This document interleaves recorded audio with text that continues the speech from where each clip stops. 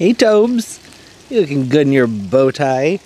I'm surprised he's not laying in the sun. It is freaking cold out here. About 39 right now. Too much. Not into it. Can I help you? Can I help you? I'm trying to walk here, Turbo. Yeah, 39 right now. Low tonight of 28 degrees. It's time.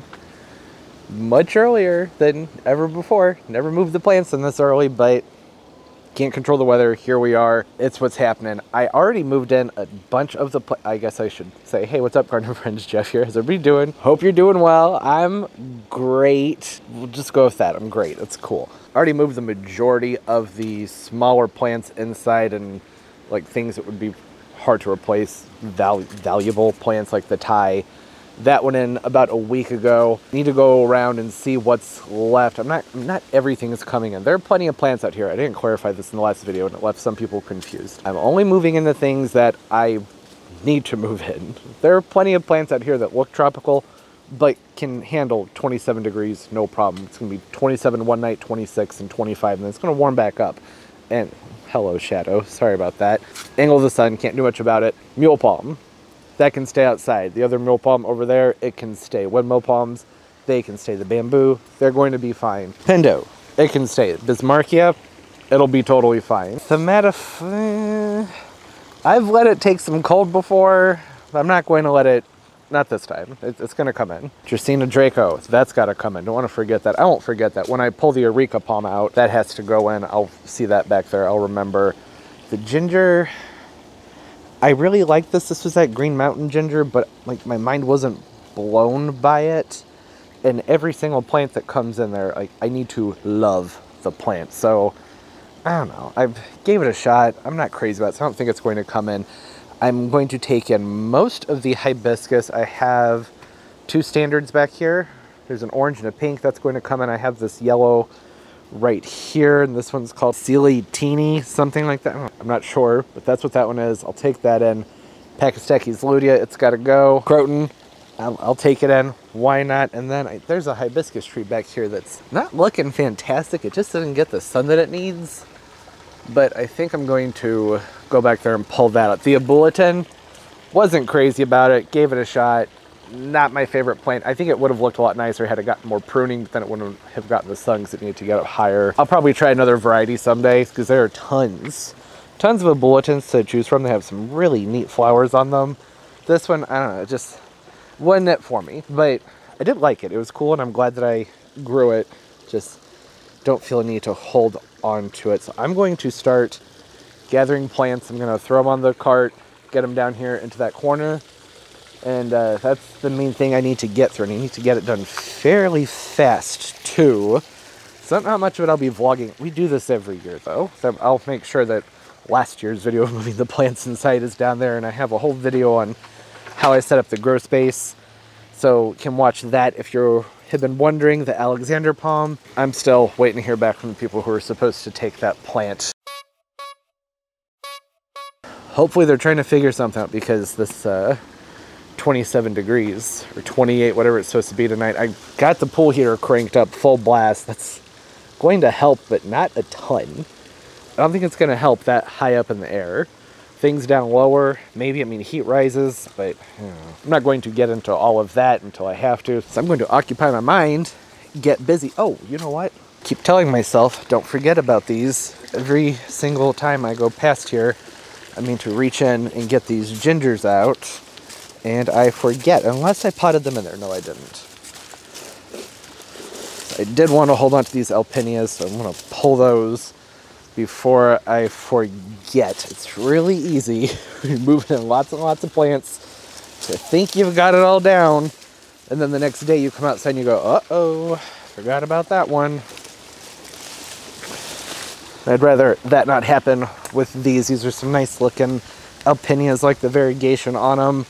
And they're a plant where it's kind of hard to predict the supply on them. Some years I can find them, no problem, for really cheap, and some years they're really tiny and really pricey. May as well take them in. At the very least can hold on to the rhizomes and get them going again next year if I don't feel like keeping up with them and keeping them, you know, growing all winter long. All right, time to start moving some plants.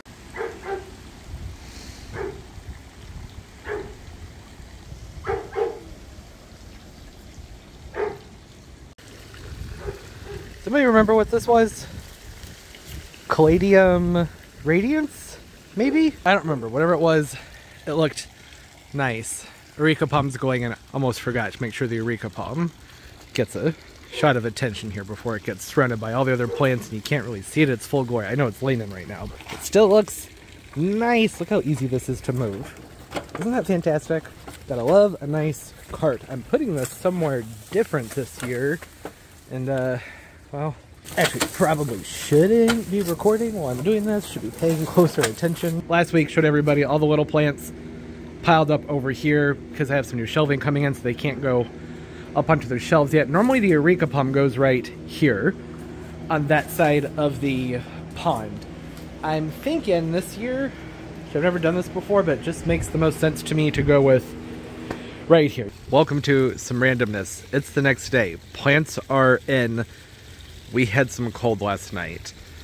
You can kind of see some of it over here on the elephant ears. Things got kind of crispy, as they do with frost.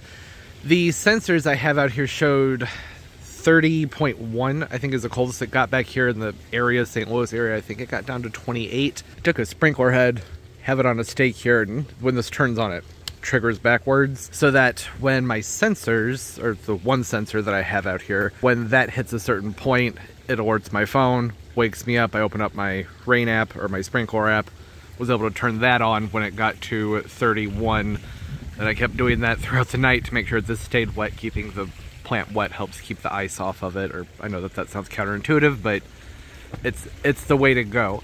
Looks okay. I mean, I don't see any damage on it, but cold damage with a light frost can take a pretty long time to show. I talked to the company yesterday and they said they'd get back to me. Didn't hear back from them, so I called them back and they said that they're still trying to get a hold of the grain company. And I said, okay, I guess I'm just gonna have to hope for the best, but here we are. Day 2, low tonight is 25, and the low tomorrow night is 24, and then it's going to warm back up, and the palm tree would been, all the plants could have stayed out here except for these 3 nights here. And it's just the nature of the beast. It gets cold, these things happen, but you know, it's not on me to run their business and make sure that they have a crane lined up to come out here. That's on them. They're supposed to do that, and now I'm stuck trying to figure out what the hell am I supposed to do with this thing? I don't think that blasting water on it, if it gets down to 25, is going to make a tremendous difference. Probably not. I've measured every tarp I have, every frost blanket, every sheet. I don't have anything that's big enough to get up and around that thing, and I don't even know how I would do it. And don't worry, we'll get into the grow space, and hopefully there will be a happier ending to the video at some point. Today's Tuesday. Video doesn't have to come out till Saturday, so there's still a lot that can happen this week. Like, hopefully a crane will get out here and get this thing out of my yard, dead or alive. I don't want it here. I really don't want it out here if it's dead. That's just gonna make me sad to look at it all the time, and I'd prefer it go off to storage.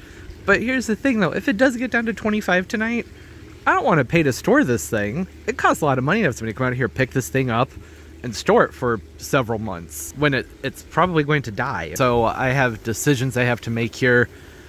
And not gonna lie, the channel, the YouTube thing adds a whole different element of pressure. It's just, this isn't something I want to have to talk about. It's not something I want to have to deal with a large group of people, because there are gonna be people who are mad at me, even though I did not do anything wrong here. This is on the company. I'm sure there'll be comments saying that I should have like constructed a greenhouse out here or something to put over the plant, which if I were going to do that sort of thing, I wouldn't be paying to store the plant if I were willing to go to those types of lengths. I think what I'm going to try to do, this is a long shot, it's probably not going to happen, and it's going to be pretty dangerous. Probably shouldn't do it. I'm going to come in here with a shovel, loosen the backfill out of here that I filled in the springtime when I put this palm tree in, and I'm going to try and lay this down across the ground. If I can get it laid down, then I can get some frost cloths over it and get up in the attic and get all the different Christmas lights out. Like anything that I can plug in that'll put off heat, I'm going to put on this thing, and I'm getting ahead of myself. First I need to see if I can lay this thing down. I don't know if I can. I know I really shouldn't. It's definitely not going to be safe, but it does, like, it has some wiggle. No, I don't think so. I think that's too far down there in the ground to get it at that kind of a tilt. I'm gonna try. I don't see it happening, but we will see. Oh, fuck yeah. All right, turns out I think I might be able to do it. I'm just getting kind of nervous because I don't want this thing to come crashing down on me. That will be painful. and, you know, possibly deadly. We'll see. That was very heavy, and the pot was full of water. I had the sprinkler running through it all night long. This is good news. I am tempted to see if I can roll it and get it into the garage, but it's a bad idea. I'd have to take most of the plants out to get this in without knocking everything over. I'm not going to do that, and I don't think I could roll this very much without doing a lot of damage to the trunks on here. I think I should move forward with the plan. That was very heavy. Oh, look at it hanging out, taking a little nap over there. All right, I gotta get up in the attic, find some frost cloths, lights, get moving on all that. Hey, Pumpkin, you say hi? Hi, Pumpkin. You can kiss? All right, steps 1s and 2, 1s and 2s, 1s and... Gotten to move on things. Pulled the fronds. I'm very frazzled right now. It's going to be difficult to talk through this all, and I'm trying to move very quickly because it's getting cold. Pulled the fronts together as tight as I could. I ran out of cord, so that's going to have to do. I stuffed a little bit of cloth on the inside as well to help insulate the inside of the palm tree, and then I have C7 lights, which put out a good amount of heat, running up and down the trunk. That's all I have, and I haven't seen Christmas lights for sale anywhere recently because, you know, it's October, so no lights out. This is the way things are moving. I have more lights piled up down here around the root ball. Going to have another pass in the attic, see if I can find anything else that actually works. This has been a good project for getting rid of old lights since I've been switching over to LEDs over the last few years. Frost cloths. Going to go around the outside of those, and then I have all the old plastic that I used to use to wrap the grow space with. I drape that across. If I'm able to figure it out, which I probably will be able to, I'm going to try and have a gap that opens over the water here, which a little bit, I'm going back and forth on that one because doing that means more space for air to move around in here, but the water's warm. It's 96 degrees in there right now. That heater's been running.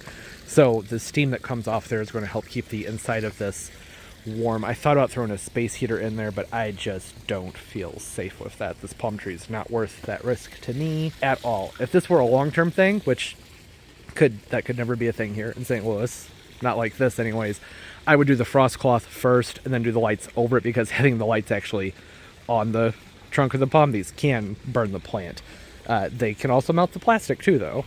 So it's not a bad idea to have a barrier around them and be watchful, because it is somewhat hazardous. It's something to be cautious about. Okay, I'm gonna dig around for some more lights and then get this wrapped up with frost cloth and see if I can get enough plastic draped over this thing to at least help insulate it. I thought about cutting all the bananas down and pulling this up into the berm there, because I feel like the cement, this hard surface, is going to lose warmth much faster than the ground is over there. But if it's that far away, I'm not going to be able to get heat in from the water. The ground's still fairly warm. Best I can do is, I know there's spots where the plastic's not coming down. There are 3 layers of plastic on here. Every bit of frost cloth that I have, there are many, many, many layers on there. Hopefully it doesn't start a fire on the frost cloth. Guess we'll find out. At least it's surrounded by wet ground and everything, and I just have to hope for the best. I put a temperature sensor dangling in the middle there. I went the heaviest with the frost cloth across the top trunk, because that's the one that's going to be the most exposed. The ones that are down here, the 2 trunks on the ground, they at least are going to get some warmth from the ground. I didn't have enough plastic to drape that over to the pool, but this should be okay. Watch it not even get that cold. Watch the forecast be completely wrong after doing all of this, but, you know, I guess better safe than sorry. Well, y'all can't say I didn't try. Back up whenever I can give another update. Hopefully tomorrow, sooner than later. Good morning. You coming, Turbs? Yeah, let's go outside. Wait, come on. Have a seat. Where are your manners? Sit. Now you're free. Go on. Good boy. Been working on that thing so he doesn't run through the doors. He knocked my ass over the other day running right past me. He's too much dog for that. It's morning, hence why I said good morning. It got very cold out here last night. The weather apps say that it got down to 23 in my area, like in my county of St. Louis. But then the sensor right here, the coldest temperature it showed was, I think it was 29. And I have another one of these hanging out in the middle in here. Coldest temperature it showed was 49. So this this was, well, I think it was a success. I can't say for sure. Now that this is out of the ground, they shouldn't need a crane for it. The company's heading over here to come get it now. They weren't able to get a crane to come out until next week, which honestly doesn't even matter at this point. The coldest temperatures have passed. It's only supposed to get warmer from here and on, but I don't want a palm tree laying on my ground until they can get out here. And since they didn't bring a crane the first time, assuming they could get it, I would assume that that means they think they can get it when it's laying on the ground. I don't know. I've reached the point of I've done enough. I don't have a lot of time though, so this is going to be the last of the palm tree. I'm going to unwrap it, and if I have time, I'll show you what it looks like underneath here. I got to get this thing unwrapped, get all the everything off of it. It's going to take a minute. They're on their way over here. There's the ending to the palm tree drama. Hopefully the ending. There could be a dead palm tree under here. I don't know why there would be when the sensor says 49, but 49 degrees shouldn't be a problem. I have a pot here that I need to glue back together. Good thing I never got around to doing that, or else I wouldn't have had these little shards to lay there to hold the plastic down.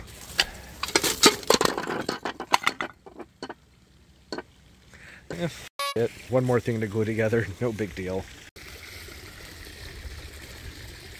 Last look, not seeing any damage. Got some bugs in it, but that's nothing that can't be fixed.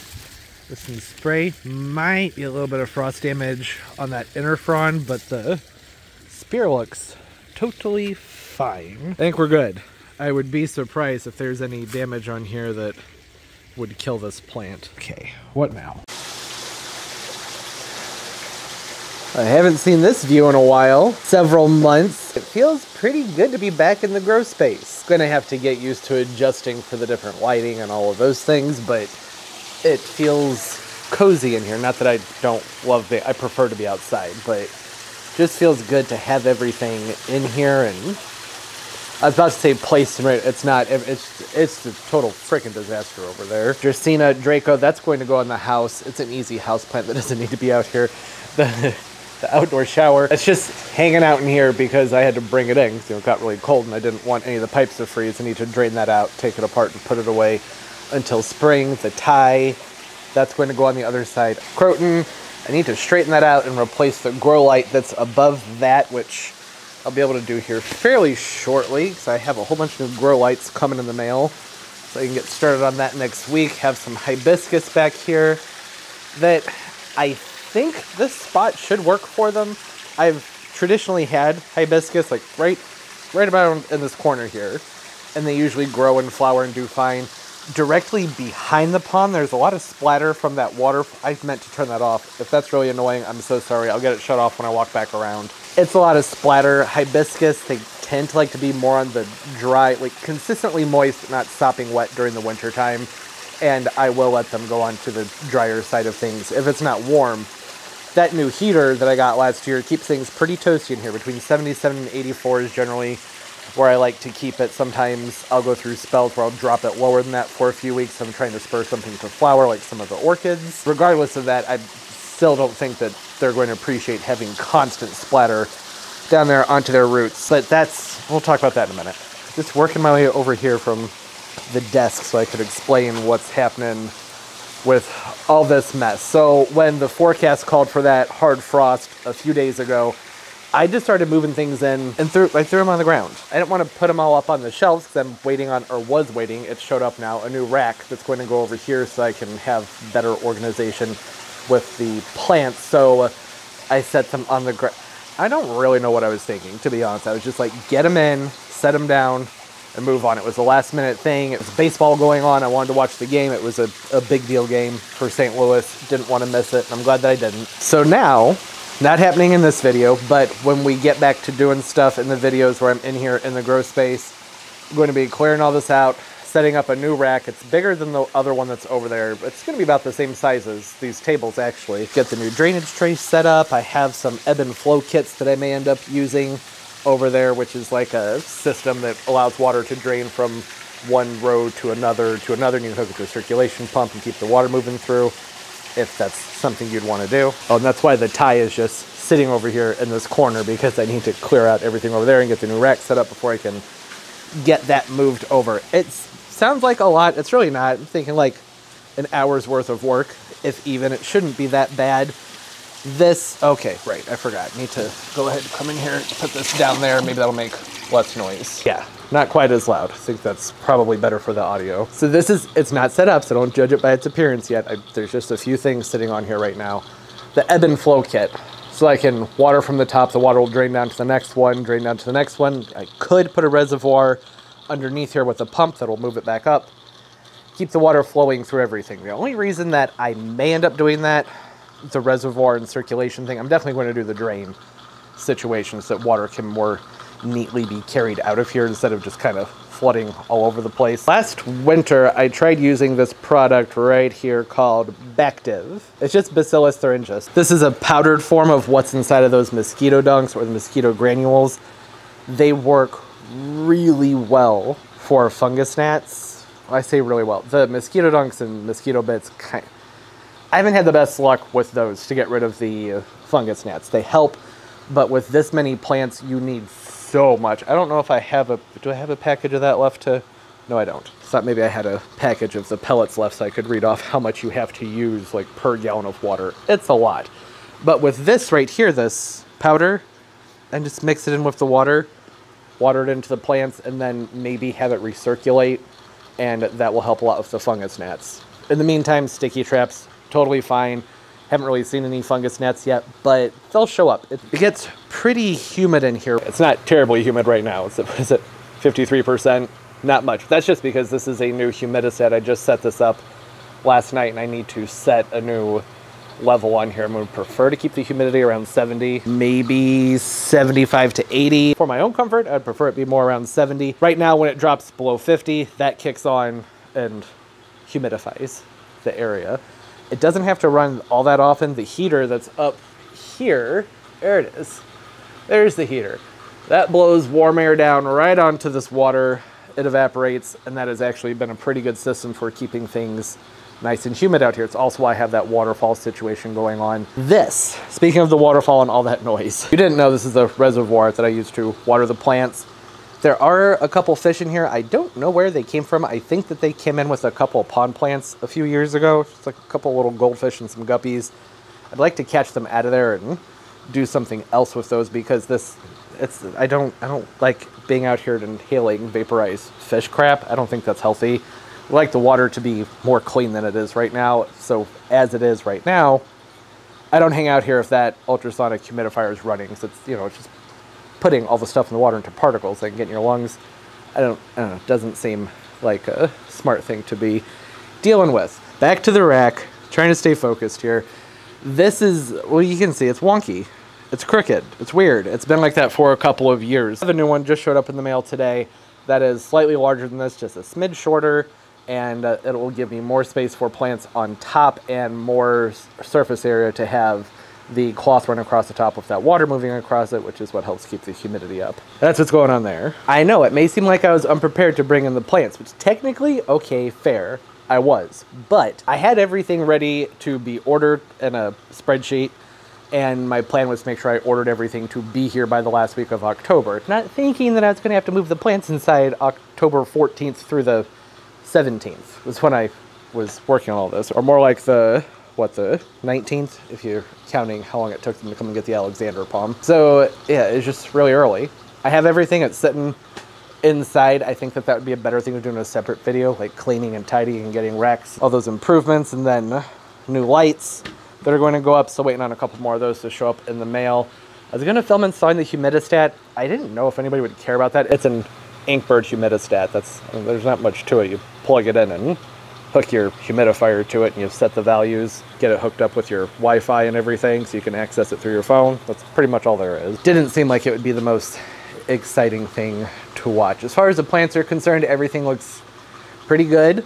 There might be some cold damage. There's going to be some leaf drop. That's just kind of nature of the beast when you move the plants from outside to inside. So drastic change. The croton in the back always drops a whole bunch. Won't be surprised by that. The ficus has been dropping leaves since I brought it home because it's a ficus. Don't know why I bought that thing. Really gonna regret that. The areca palm needs some thinning out. I don't like to keep a ton of foliage on the inside with these during the wintertime because traditionally this plant has always been a mealybug magnet for me. Having it more open with less foliage on it, one, allows better airflow in the area, doesn't shade the plants underneath it. It makes it a lot easier for me to inspect the plant to keep the bugs off of them. Normally before I start moving plants inside, I have an entire like not disinfecting, but a de-pesting process. I don't want to say pesticide because I don't really use the pesticides unless things get really, really bad. Soaps and neems, I've done videos on it before. I was going to be doing that the week that all this cold happened, so they didn't get much, but the pests weren't that bad this year. I was pretty good about staying on top of the neems and the soaps. I haven't seen a mealybug in a while, so I don't want to jinx it. But that problem, I'm not even going to finish that sentence. There's a lot of plants here. I'm sure there'll be mealybugs. I've already had to spray for some aphids. That's just nature of the beast when you have a lot of plants and they're this close together. It's not usually advisable to have the plants crammed this close together. You want more air around them, and then they don't just pass diseases and bugs around to each other as quickly. But hey, it's what we got to do when you love plants and you have a whole bunch of them. This will be much more open once I get all the stuff on the ground up onto the shelves, and then I'll get the bigger plants spaced out better and maybe be able to get back there and get all those cords and things organized that kind of got lost in all the ruckus while I was trying to get the Christmas lights hooked up around the Alexander palm. Speaking of Alexander palm, I didn't say this. So when I opened the door and I said, okay, what next? It's the next day. I had just walked from the house out here. They did come and get the Alexander palm, so it's gone now. Guess I can just go out there and show you. I'm not certain what it is I'm showing you. It's nothing. There it is. There's nothing. I came and picked it up. Since it was out of the ground, didn't need a crane, so that made things a lot easier. And they just threw it on a truck. Palm trees are gone. Some frost damage on the bananas. Not much. These look pretty bad, but that's because when I had the Alexander palm laying here, these were in my way, so I was just, I did that. That was me.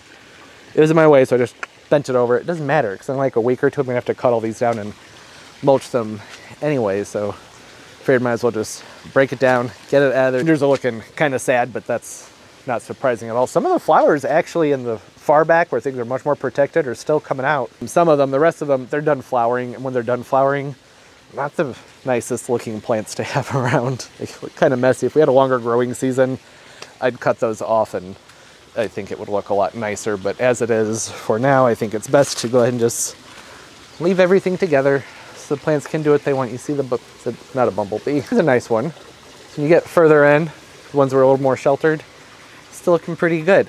I don't expect things to stay looking nice this time of year. Almost just tripped over one of Turbo's toys. We're to the point where things are going to start stalling in their growth and dying back. So, burnt leaves, dying flowers, that's just fall. Pool pot still looks pretty good. Well, at least the side that was near the pool looks pretty good. It's a big difference there, isn't it? Look at that. Yeah, that looks pretty decent. The impatiens and the petunias still doing their thing. And you get over to this side where that warm air was just blowing right past the pot and not really able to sit on it. And yeah, there's a little damage there, but again, it's fall, so it's just the way it goes. I don't mind it. I'm thrilled about having to move the plants in as early as I did, but is what it is. Just the way things went this year, and I think it's actually pretty nice to have that done. There's a lot of stuff left to do inside, but otherwise, basically done. And now can get back to planting shrubs. Lots of shrubs to plant, still several palms outside, so I think that those are still looking nice. Everything still looks good. In fact, surprisingly good. I didn't bring everything in. I made some decisions this year. Some things I had duplicates of. I didn't see a reason to have like 3 maculata begonias. It's not necessary. They just take up space. And I had some Alocasia odoros, Okinawa silvers that had reverted. Why bring them in? I don't want them anymore. There's no reason to take them in. And they're over there. They look totally fine. But I still think it was the right move, moving the plants in, considering you see the damage on the impatiens, which they tend to be some of the first plants to show damage, but it's just to be safe. Wasn't worth the risk. Everything's in there, and well, not done, just getting started, but hard part's over. It's not even hard. Every year I get comments from people saying, it seems like a lot of work. Wouldn't it be easier to move? And I'm like, pack up my whole life, move cross country versus like 2 hours of work in the spring and 2 hours of work in the fall. I'm gonna say, nah, it's not that bad moving the plants in and out. I enjoy it. Oh, those impatiens are looking kind of sad. Anyways, I'm gonna say that's enough. Hope everybody's doing well. Comment down below, say hi. I know this cold's been hitting a lot of random areas. What's been going on in your yards with your plants? Got fun plans for Halloween? Oh, no, that's the next video, not this one. So hope everybody's doing well, having a great day and a great life, and everything's just going absolutely beautifully for you. And of course, as always, and most importantly, everybody, keep on growing. Bye-bye.